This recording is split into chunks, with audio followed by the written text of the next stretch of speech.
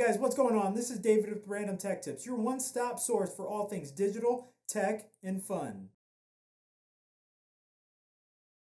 In today's video, we're going to be taking my old 2011 Dell XPS laptop and we're going to be applying Thermal Grizzly Conductonaut to it.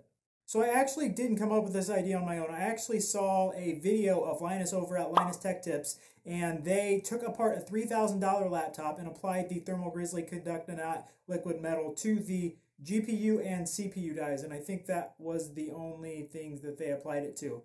However, that got me thinking. I have this really old Dell laptop. It was top of the line back in 2011. It's got a dedicated GPU. I believe it's the GeForce GTX 435M, and it has one of the first generation mobile i5 processors on it. So I used this laptop way back in college when I was getting into PC gaming. I'd always been a console guy, so this was a really nice laptop for the time. However, it did have issues with getting really hot, and I could never keep it on my lap for more than, I'd say 20 minutes or so without it feeling like a furnace down there. So looking ahead 7 years now, the laptop hasn't improved in thermals whatsoever.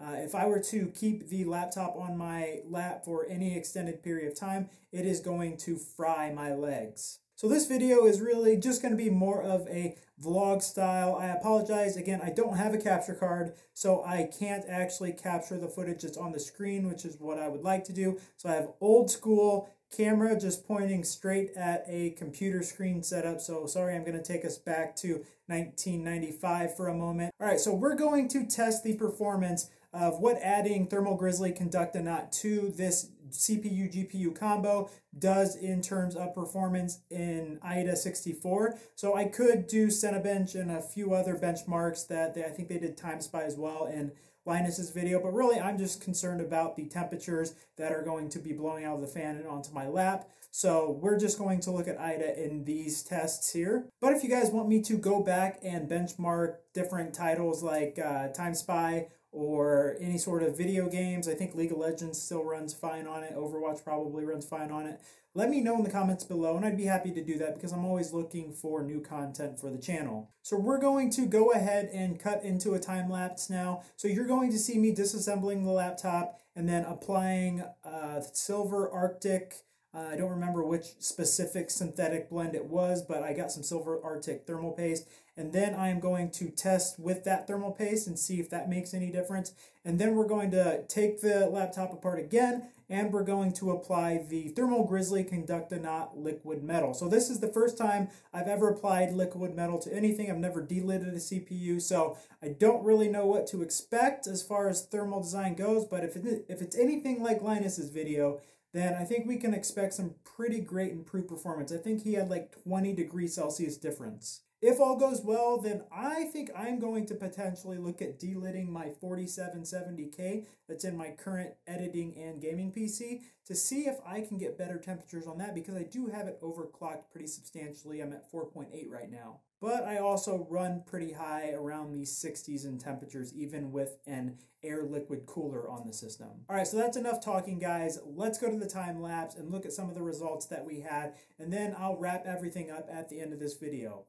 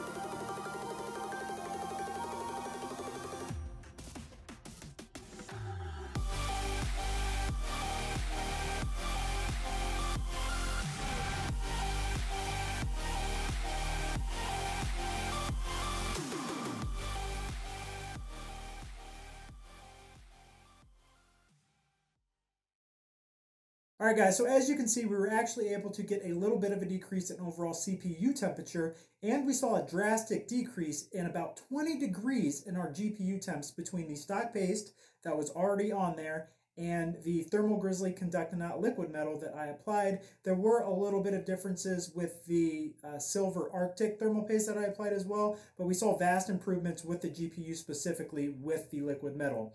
So I guess I can give Linus's results my seal of approval. Like he really needs it.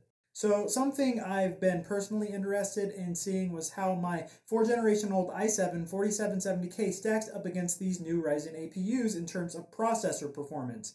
Now I know the integrated graphics is going to vary immensely, so I'm not really concerned about that. I will be using a dedicated GPU, so over the course of the next week or so, my plan is to get a baseline of benchmarks using the 4770K and a GTX 980.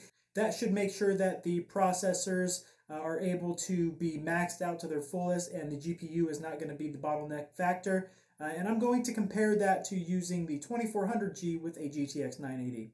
So I know that there will be other differences since Haswell uses DDR3 RAM, but I'm going to overclock that RAM to 2400 megahertz to match that of the DDR4 kit that I already have on hand. So that's it for this video, guys. As always, if you like what I'm throwing down, and hit that like button and get subscribed to see those benchmarks that I was just talking about. Also, I want to create content personalized for my audience, which is you. So if you have a project, idea, or a request in mind, hit me up in the comment section, or even better, follow me over on Twitter and tweet at me. No, really, I need Twitter followers. Thank you to all of my new subscribers. We're closing in on 100 in only a month of uploading videos, which is truly incredible. I definitely appreciate all the support, and I can't wait to start giving back to you in terms of content and giveaways. Until next time, I'll tech you later.